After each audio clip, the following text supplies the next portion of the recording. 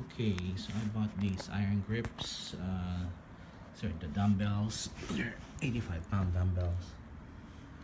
Got it off Craigslist. I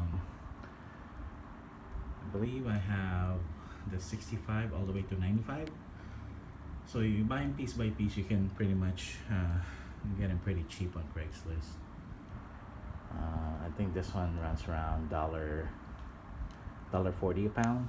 So paid about 250 for a pair.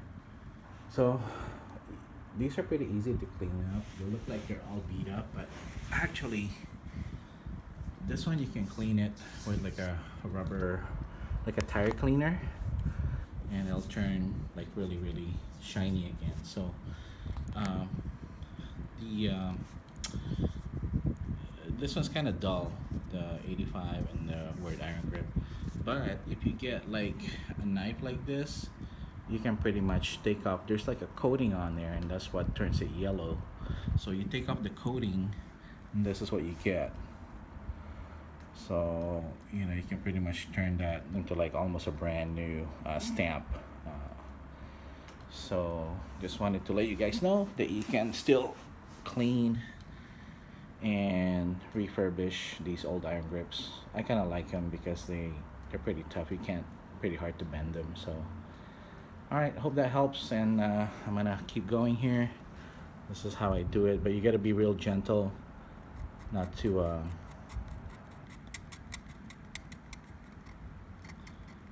yeah. It just comes off that coating, and the new letterings are still there.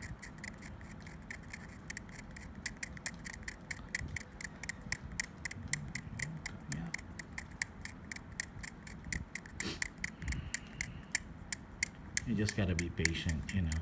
You want new letters, then you gotta put the work in. So yeah, actually this works better with a razor blade, but I don't have one right now.